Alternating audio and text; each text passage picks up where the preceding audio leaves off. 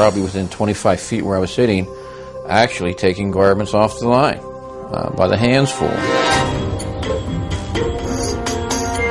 Every Wednesday for the past 7 weeks, this man has been stuffing his pockets with frilly underthings.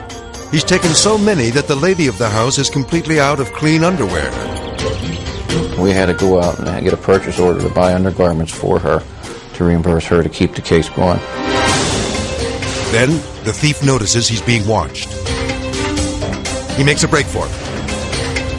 But this Paddy raid is over. I identified myself as a law enforcement official, and he took off running like a deer out towards the woods with undergarments in his hand. When police finally catch this brazen undie snatcher, he's only left with one defense. Deny, deny, deny. He still had a handful when I arrested him. He denied it. He told me that I didn't know what I was talking about.